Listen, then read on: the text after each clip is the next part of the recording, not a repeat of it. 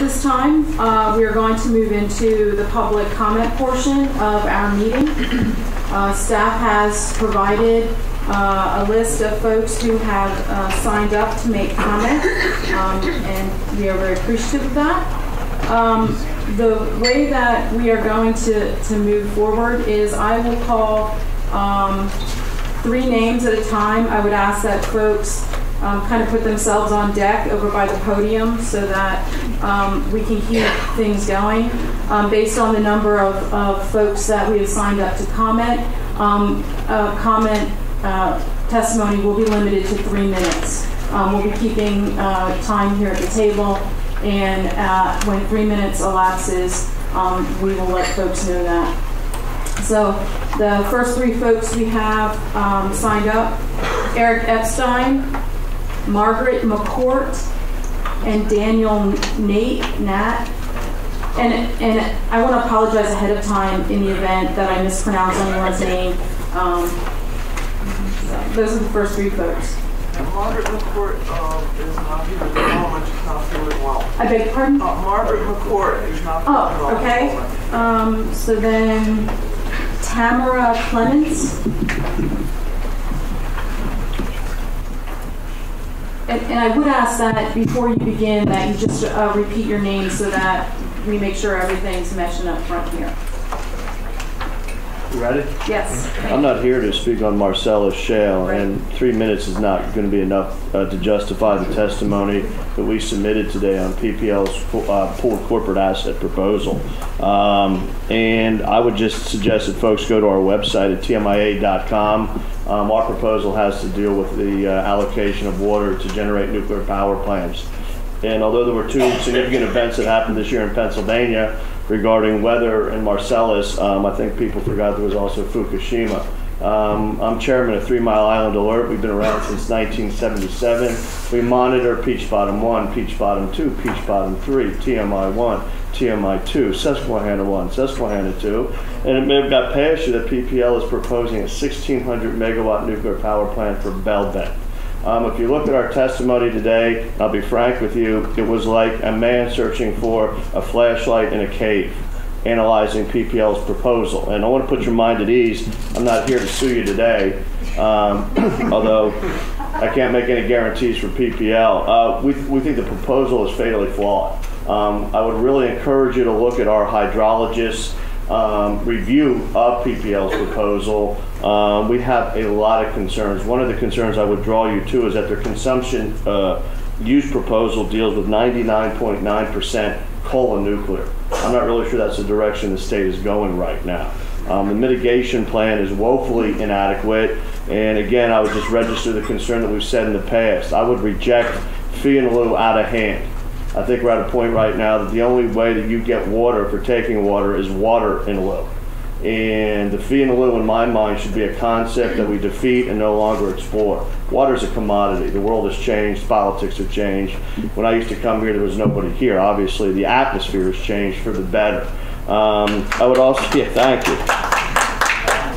I would also point you to our testimony that we gave in January of 2010 from Artie Gunderson. We found that PPL's Bell Plant proposal is seriously flawed. I'm an active litigant in that case before the SRBC, and that has to do with consumptive use, groundwater use. We're talking about a significant amount of water,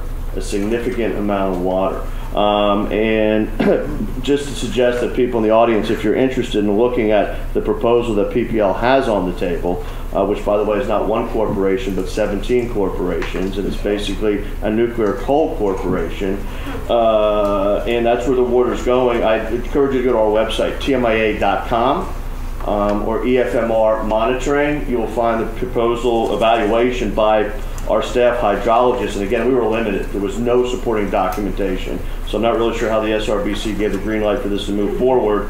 And then if you go to our website, we also have the documentation from Arnie Gunderson, our staff nuclear engineer, on some of the faulty assumptions that PPL has proffered. Let me conclude by saying that we're not opposed to pooling. I think pooling has value. I really do. We're just opposed to this plan, which we believe is fatally flawed, and there's absolutely no supporting documentation to merit its moving forward. So at the end of the day, I'm not really sure how staff gave that recommendation. If I'm in under 3 minutes, that would be a first. I would also like to excuse myself. It's a session day in Pennsylvania. It's also FIA's board meeting day, and we have a suit against FIA regarding a $12.3 million fine. So no disrespect to anybody here, but I have to attend to other litigation in Harrisburg. Thank you. Okay.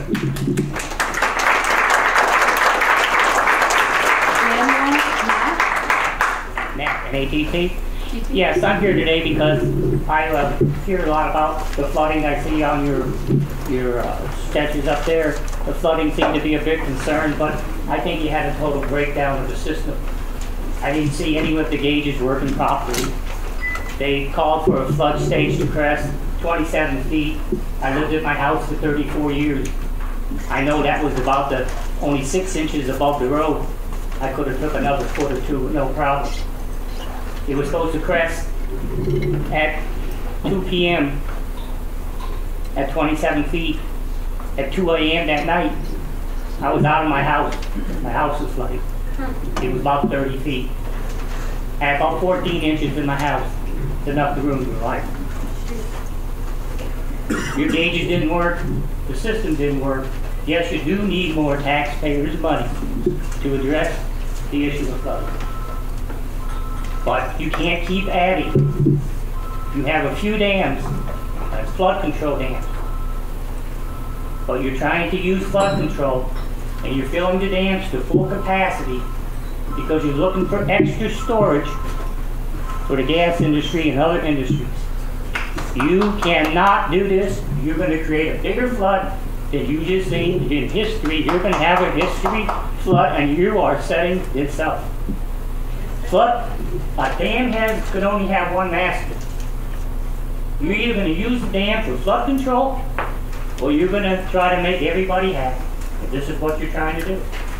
And people are going to pay for it. You're going to have a worse flood than you had in 16. And you got to remember, you said it over and over. One guy gave a speech where he had the graphs, and it said, specifically, you come into the drought season, which is a normal thing for Pennsylvania, in the June, July, August, September. But at the same time, in the southern Caribbean, off the coast of Africa, you're developing storms. And it's just about the same pattern together. I don't have a chart, but you chart it yourself. They parallel each other perfectly. And just about the time in the spring come, you're holding 3 dams at Hammond, Tioga, and the other dam up there for flood control to the max to satisfy all the permitting that you're doing, plus the other 26 permits. You are storing water in these dams to full capacity at the time the hurricane season is coming to the peak. Most dangerous time. We just got hit with it. You saw the results, and I'm saying right now, the next one will be sooner than people think, and it'll be worse than what people think. Thank you. God bless you.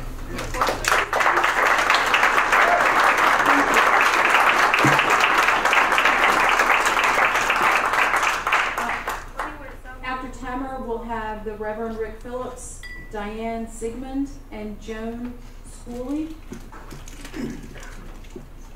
Hi. I bring you a letter from the Honorable Mayor of Betterton, Maryland, to the Susquehanna River Basin Committee.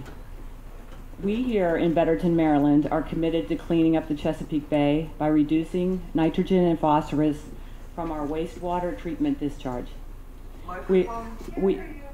It's not on? Hello? We are committed to reducing the pollutants from other non-point sources. Our town, which is on the eastern shore of the Chesapeake Bay, depends on clean, drinkable water for our health and welfare. The measures needed to control the pollutants, nitrogen and phosphorus, are expensive and present a major impact to our citizens, especially the efficient treatment of the wastewater. This is a huge problem we're dealing with now. We cannot handle any more damage to the already severely damaged Chesapeake. We insist you take into account that the effects of fracking is a regional problem rather than one isolated to the upper Susquehanna, and the damages done to our water, earth, and air is a public health issue.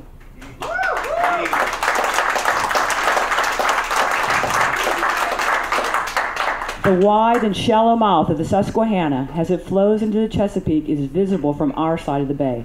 This already endangered river accounts for half of the water in our bay. The crabs, oysters, fish, and birds are just coming back from surviving the runoff pollution from years past. Working class people here depend on crabbing for their livelihood, not to mention our children swimming in the summer. You must consider us. We are directly affected by what you do here today. Where are you going to dispose of this massive amount of flowback water from fracking? Your solution to be rid of it by dilution is not a solution we will tolerate. Our sewage plants do not have the capacity to treat those pollutants from fracking, and an environmental impact study is called for to study the effects of re-injecting this frack water into the earth. Allowing the natural gas drilling companies to take these 26 massive amounts from the source of our drinking water is a death warrant for the Susquehanna and the Chesapeake Bay.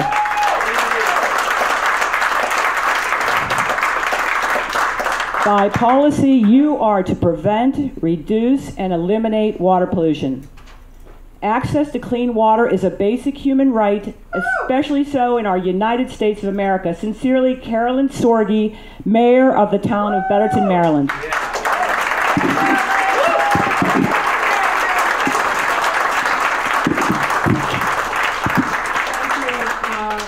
you, Reverend Rick Phillips.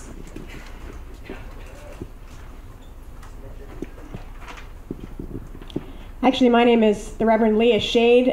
Rick Phillips is with me, and I'm going to be reading a letter to the Susquehanna River Basin Commissioners from a group of interfaith clergy that are concerned about the 26 projects that are being submitted for approval.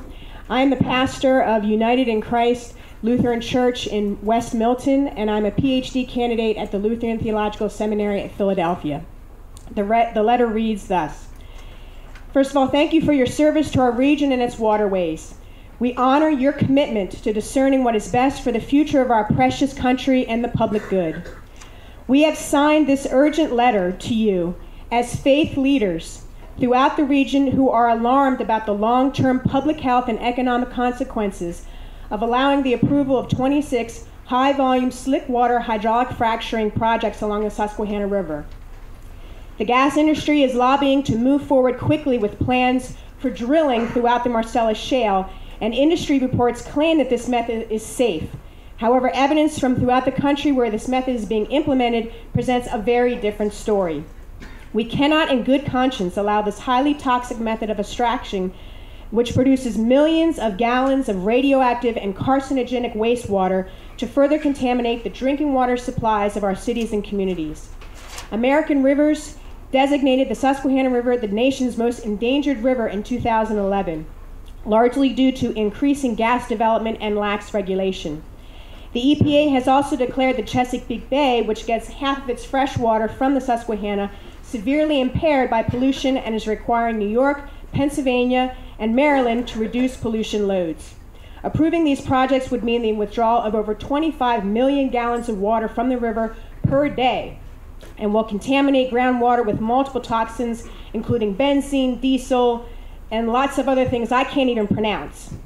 We urge you to consider how your approval of gas development could contribute even more sediment and contaminants to the basin, and not issue any more permits for projects that could make the pollution worse. In addition, our understanding is that the SRBC operates on the basis of joint authority, which requires policy coordination and uniform standards among member states when it comes to water use and management. The other two members, Maryland and New York, haven't yet decided to permit drilling. Thus, the only ethical course of action is to abandon these proposed regulations and not issue any more permits for water withdrawals until New York and Maryland have completed their studies of the impacts of gas development and adopted related regulations. Our children and grandchildren do not need natural gas to survive, but they do need fresh water to drink and fresh air to breathe. Thank you very much. Next time.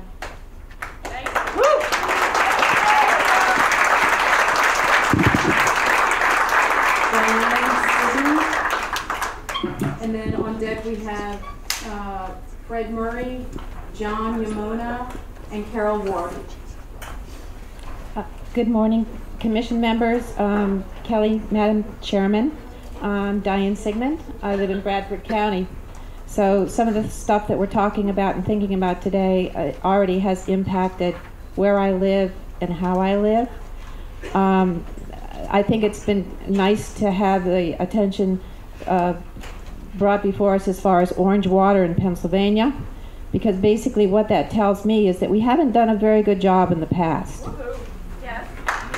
I'm also really glad to hear that our friends in the federal government, in terms of an article I read yesterday, President Obama has decided to look into better regulation of waste from coal plants. So that's a step in the right direction. I hope the gas industry is next. I also want to say to you that what you do in terms of permitting water withdrawals is not as inert as you would perhaps think or like us to believe. Let me tell you what I mean by that. I'm a mental health professional, and I know that people are responsible for what they do. Example, a state liquor store is not going to sell alcohol to minors. In Bradford County, in terms of meth labs, Kmart is careful how many jars or bottles of hydrogen peroxide they sell to people. And I would suggest to you, in terms of lethal weapons, the Susquehanna has the potential of becoming a lethal weapon. Let me tell you what I mean. When the water is taken, and you know how it's going to be used, you know you're permitting it to the gas company, to the gas industry. Well, what do they do with it? They pollute it. Then what happens to it? It kind of gets dumped sometimes on our roads. I drove home the other night, and there was a long trail of water on an otherwise dry road along Route 6 between Wyalusing and Towanda. Somebody dumped something. I also want you to know that on dirt roads, I own a Geiger counter.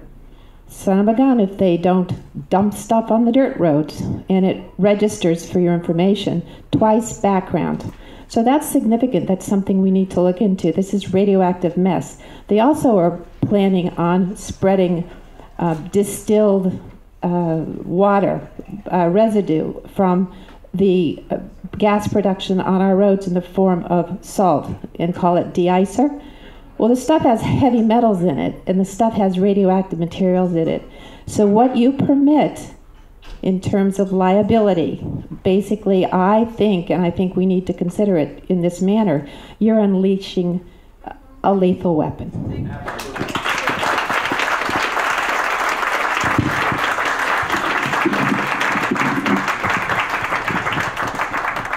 Thank you. Joan?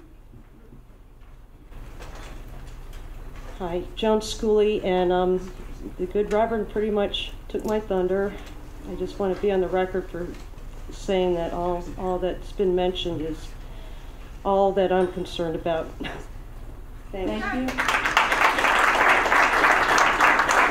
Fred Murray? My name is Fred Murray. I live out in the back mountain. In 1963, on Long Island, I caught a striped bass, and I got bit by it, and I get a reoccurring fever to go out and fish for these from then on. This October, I got on the boat with my family and friends and went over to Nantucket Island. That was my 45th year. Every year since 1970, I went out there to do one thing, fish for striped bass and bluefish. I caught one bass, and it wasn't even a keeper. For over the years, we wondered what was taking place with the decline of the bass, while Woods Hole stripped the eggs out of 3 35-pound cow bass, and not one of those eggs would have hatched out. And you know why? Because of the herbicides and the pesticides in a place called the Chesapeake Bay. In 1985, the Pennsylvania Department of Agriculture allowed the farmers in this state to go to clear cropping. They put the herbicides and the pesticides on their fields. It went into the tributaries of the Susquehanna River, and destroyed the area where the main breeding ground of the striped bass took place. It did another thing. If you were a pheasant hunter and went down in our called Dutch country years ago to hunt pheasants, you'd put up 100 birds. Today you won't put out any. We have the third best population of pheasants in this country other than North Dakota and South Dakota. I belong to the Anglers Clubs on Long Island, and they ran a contest by Schaefer Beer. You weighed in the striped bass that you had to have not a picture of it, but you filled out a form with a witness. I won that 3 years in a row, and there's the little pewter pin that I won. It has 68 on it. I weighed in 86 striped bass that qualified for that. We were blaming the Hall Sainers, the Posey bunch, better known as the Lander family from Amagansett. I saw them put a net off southeast of Morris's Inlet. When they made that haul, 2,500 foot net, they couldn't move it because the purse was filled with striped bass. They cut that net open, threw them into their truck, put them in big boxes, ice, and shipped them down to Fulton Fish Market in Beagle. It wasn't the water pollution. They're talking about the Marcellus Shale polluting that river over there. They're only right, but they're 35 years too late. Anybody in here ever pull a 35-pound striper out of the surf? That's time. Thank you, sir. I think if you don't get the point of what I'm saying, you know what? I'm going to call that Susquehanna River a shoreline in the Chesapeake Bay that destroyed the blue claw crabs. The people for generations that made their living dredging oysters is gone. Chesapeake Bay is a septic tank for that river. Don't like it tough. John Yamama.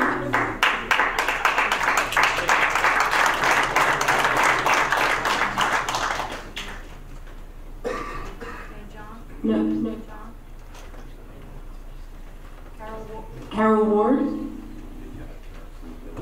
The next three folks, Dean Marshall, Scott Cannon, and Jay Sweeney.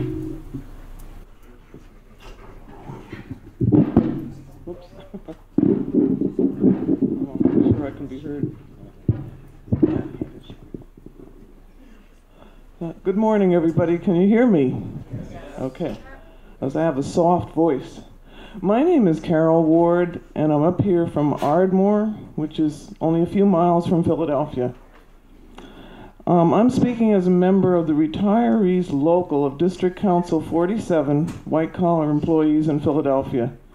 We have 1,000 members, and those members are aware of what is going on now with the Marcellus Shale, and they're concerned. We're old, but we have grandchildren. And we have people that we want to have a future for. And so I'm just very concerned about this. I believe that the effects of hydraulic fracturing are on collision course with human health and survival in many parts of this state. My understanding is that the Susquehanna River Basin am I too close to the microphone? Okay, yeah. My understanding is that the Susquehanna River Basin Commission is considering approving these 26 massive water withdrawals. And I feel the way the previous speakers do about the severe danger of this. For example, yes, we've gotten a lot of rainfall and flooding, but there is the danger of drought as well. And there's going to be increasing competition for water in the future, as we know, as the population expands. Recently, there have been 400 days, I understand, of uncontrolled methane gas bubbling up in the Susquehanna. Can you still hear me? Okay. Probably too much. So this is something that I was so shocked by reading, because I've only been in this activism now for a couple of months. But the only thing, and I'm agreeing with the other speakers, how can any water treatment facilities take out the impurities of these carcinogens? And do we really want to be drinking ethylene glycol in the morning when we have our coffee or tea? I mean, okay. Yeah.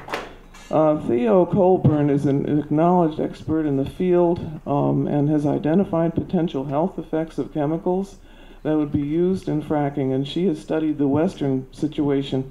25% of these are carcinogenic. We can't afford more cancer than we have now. With health costs and health care going down, how can we provide care for the people that may become ill from drinking this water? And I don't want to imply that I'm not grateful for the work of the Commission, because I have seen very dedicated people here. So it's a question of concerns about what's a priority here. I really feel that we need to get back into trying to restrict our use of energy and to do something to rein in an unprincipled natural gas industry that doesn't care what happens to any of us. Thank you very much. That's time.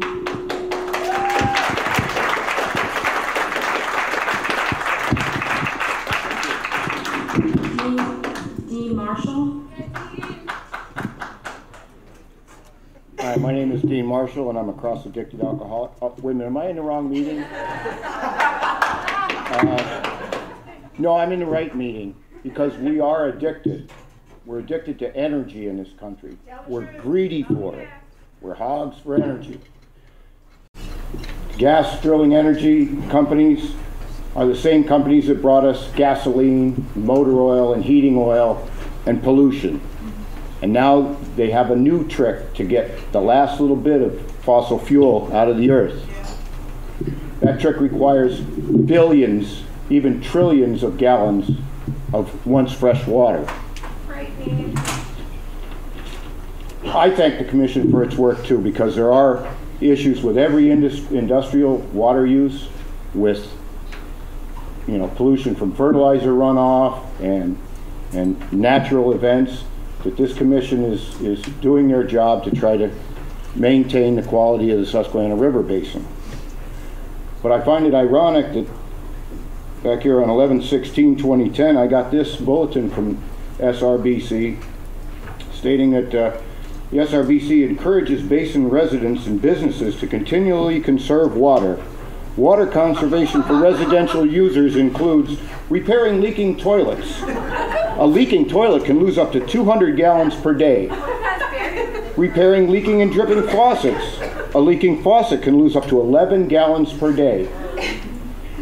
And it goes on about, turning the water off while you're brushing your teeth or shaving. Now, in reading the agenda for today's meeting and getting my calculator out the other night and adding up all of the 0.750 million gallon withdrawals here and 0.500 million gallon withdrawals there, I come up with 22,381,000 gallons per day that you're going to vote on today. Now, that's not all the gas industry. There's other smaller, water suppliers that want to take this water. So I figure, to be fair, about 75% of that is for the gas industry. Over a year, that's 8,169,065,000 gallons of water. Now, the gas industry is going to take that water and poison it. We need to do something to stop the gas industry from using water to supply us with our energy addiction. Thank you.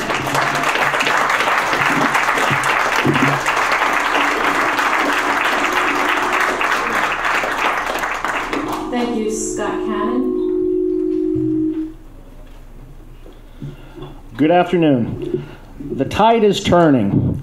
Gas drilling is becoming like the coal industry of Northeast Pennsylvania and the tobacco industry of the 1970s. Corporations once denied that their practices were causing health issues or environmental damage.